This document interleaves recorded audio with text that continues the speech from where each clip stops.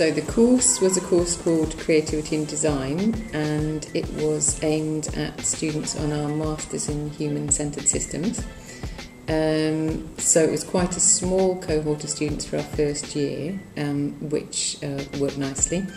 And it was about applying creativity techniques in the development of interactive software. For the first half of the course, students were mainly using just kind of manual techniques, and for the second half they had to focus on their coursework, which involved building their own or designing their own creativity support tool. And yeah, we used Moodle throughout as a kind of platform to share all the basic course materials and kind of extra links to videos, websites, etc. But more interestingly, we also use Moodle to support the coursework in terms of trying to sort of share the design activities that the groups of students were doing between weeks. So that was I'd say that was the more challenging part of the course from the Moodle point of view. Just to kind of learn what we were going to be exposed to, really. I haven't been doing much teaching, so I hadn't become that embedded in city space, so it felt like a good moment to kind of embrace the new technology. So from the point of view of sharing basic course materials, it was very good, very smooth, very easy. That was lovely.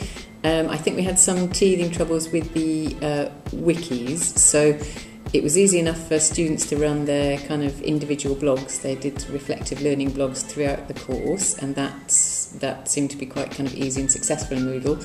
The group wikis were a little bit more of a challenge in the sense that we couldn't during the course find an easy way for them to share all their kind of multimedia materials, videos, photos and so on, so they ended up going to other media sharing sites and then just kind of linking those back into Moodle at the end.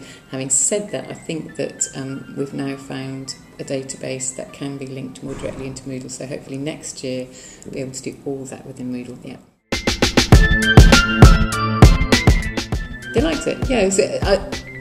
To be completely fair, at the beginning there were some teething troubles with performance issues,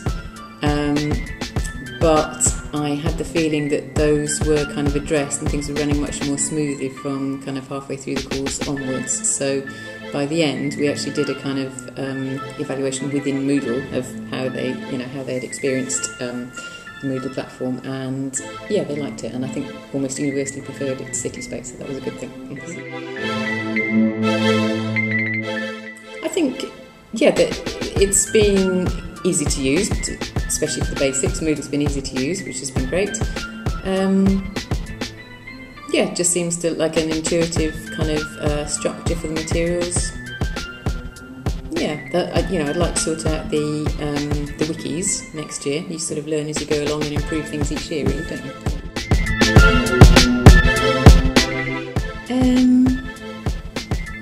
Yeah, so as Neil said, embrace it, it's fun.